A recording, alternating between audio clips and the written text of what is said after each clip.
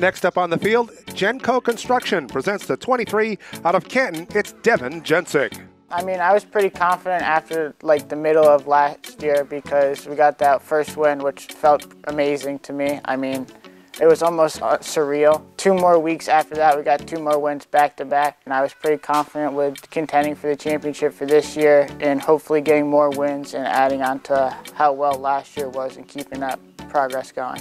We did the motor like you usually do every year, checked over everything, made sure everything was good, made a couple of tweaks. It started off the year good. I felt confident because I was like, okay, the car is pretty good compared to last year as well. We didn't really make much changes after spring, so those are just a couple of tweaks. And it started off in the right direction, but then everyone else seemed to get a little bit better than me. And then we started making more changes, and we kind of struggled a little bit towards the middle of the season. It was the same thing every week. It was just more of a lack of grip in the center to get the car to turn. Everyone else seemed to have better drive off the corner than I could. I tried almost everything, different entrances, different exits, getting on the gas a little later, trying to roll the corner better, and I just couldn't seem to get the car to roll as good as it did last year. The whole field was within like 3/10 the whole season. So, I mean, you had to be pretty perfect on race day to be able to pull out a win. And if you weren't perfect, either someone else would capitalize on your mistake or you'd probably just give it away. As we keep an eye on the battle for second on back, this time Gary Patnode much more aggressive, getting into the Jencik turn. Goes around, a little contact was made there. I kind of just try to let it go because if I try to like intentionally wreck someone or if I overdrive the car, then I just beat myself up even more, and it's like, why did I do that? That was kind of dumb. So I kind of try to let it go, but I'll like race them how they race me for the rest of the year. They are side by side, off the turn. They sway to the left, to the right, and at the line, 9 laps up on the board, brand new leader, Devon Jencik.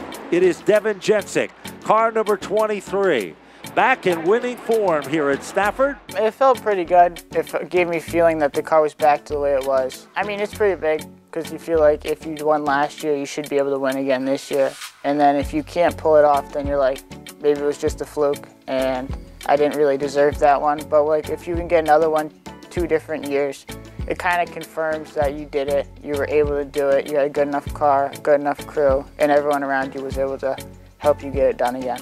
We kind of rode that out for a little bit, and then it kind of fell back to a 5th place car, which still wasn't bad, but it's not as good as I'd like it to be.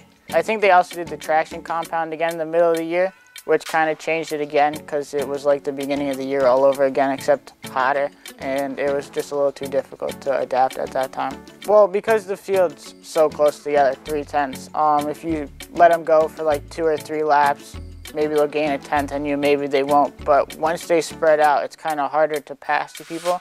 And especially like on a restart, if we're all bunched up, if someone in front of them checks up, you can kind of take advantage of that. Whereas if everyone's just running their own line, it's kind of harder to make a pass. I mean, it's still possible, but it's just a little more difficult. Well, if you end the year on a good note, it's easier to move forward into next year and be like, okay, the car, we have a baseline for the car and what we want to change.